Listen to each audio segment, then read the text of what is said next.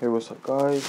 So firstly, I would like to say, go ahead and follow my Instagram. Just basically just click the link down below in the description. That'll take you either to my Instagram or to my YouTube channel, and then just go to the about section and just click on Instagram, and then it should put you on. And just follow me on there, cause this is what I just posted. Now this makes a lot of sense because I'll just read it. And then I'll show you the picture now. The reason why I know this because just look at the picture. Blood of the Dead remake, Alpha Mega remake, and Classified remake, well, remaster. By the way, DLC4 is going to change the timeline again.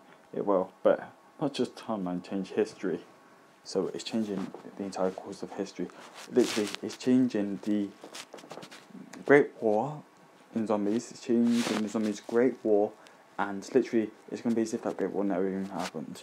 Anyway, in DLC4, we will post the existence of Element 1-5, and because of this, the beings who created this, that being the Shadow Man, Dr. Monty, as well as like keepers and our pathkins and that, will be erased from existence, just like Element 1-5. So in DLC4, characters will be sent back in time once again to the Age of PRIMIS, and they'll remember everything. However, those who participated in the Great War will have no memory of what just happened.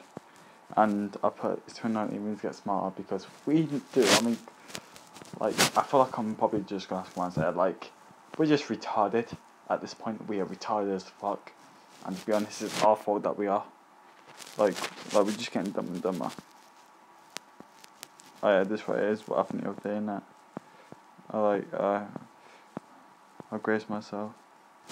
Yeah, these are the stuff I grew up watching on the left now. These are hoes I grew up watching. Mainly Texas Chainsaw, which is literally right by me. There's my 11,000 multiplayer.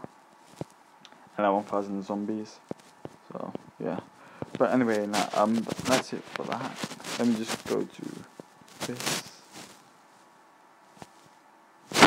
So, yeah. I've got a video that come out later today now about like the theory behind that, which I mean, firstly, I would like to say that was written so professionally.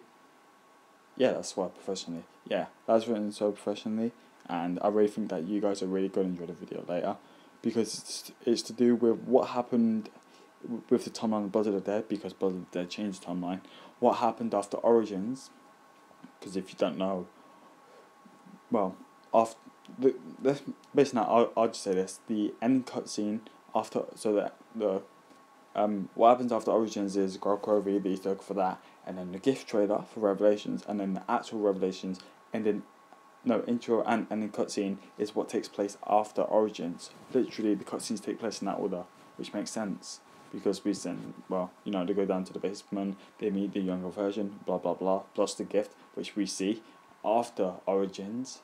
So when we see the gift now, we do see Samantha and all of that down there in the basement. Samantha and Eddie, and we meet the kids. So yeah, and then basically because of what happened in Blood of the Dead, the beginning and the end, so the beginning of the new timeline and the beginning of the new timeline and the changing of the old timeline, therefore being erased from existence. Basically because of that, because of making that, and then of course because Call of the Dead at and then the Call of the Dead we purge the Element 1-5, so we get rid of it, we destroy it, and therefore gets erased from existence. Because of that, all of the timeline changes up to now don't happen because we don't need to do any. We don't need to like reset the timeline. We don't have to do anything. So therefore, our characters get reset back into the Great War. But then the Great War doesn't happen because there's no Element 1-5, and therefore there's no war breaking out between the humans, the Republicans, and the zombies. And because of that, basically the Element 1-5 is erased. And of course, after Element gets erased, Dr. Monty and the Shadow Man basically cease to exist because they were the makers who done it. So basically the two beings who were gods, they fuck themselves in the arsehole, and yeah, they both get erased from existence. That's basically the video for later, but I thought I'd just sum up in this video because why not? That's what happens, and that's why Alpha Mega is the beginning and the end. The beginning, the intro cutscene shows about the beginning of the Great War, and of course the ending cutscene shows the end of the Great War, the end of what's going to happen with Dr. Monty. So yeah, now you know why I put that. We need to get smarter because Well, if you know everything about what happens when you change the timeline, a event in history that's a fixed point, for example.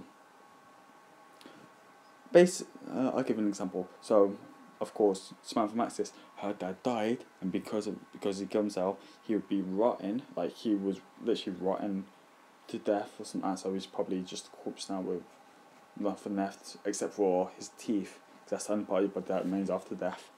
Your skin goes, your organs get eaten out by spiders and all of that. In a 6 feet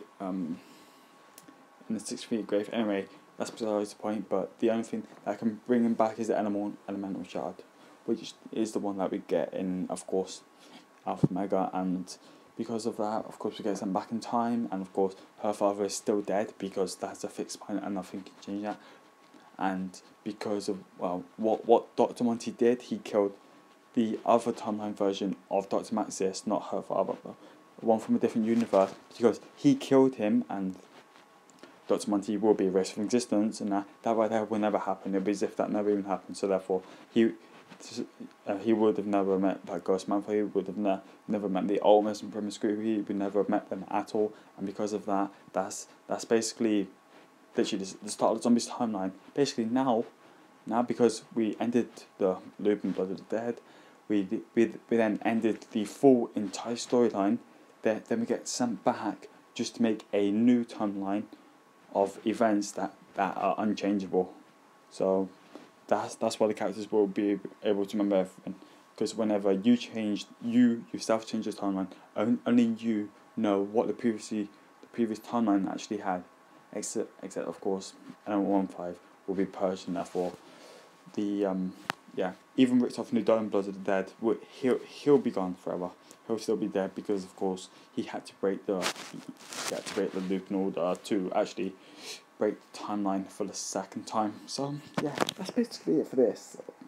Yeah, I know that was a breather, and that's basically the video I was going to upload later, but I was like, fuck it, I'll just say in this video. So, yeah, guys, if you guys really enjoyed this video, then please drop a like, drop a comment down below about this. This is just a theory, but this is how I believe this is how I believe it will play out in DLC 4. And if that happens, don't forget, we have just over a month left till DLC 4 comes out. So, when that happens, I'll showcase the Easter egg, and I'll say, told you so. Because we know that we need to destroy element 1-5 in order to kill Dr. Monty. But then if you kill him, you're also killing the Shadow Man, because they're both beings and they're both gods. And the only way to kill a god is to change the timeline. That's the only way to do it. Trust me, I know. Anyway,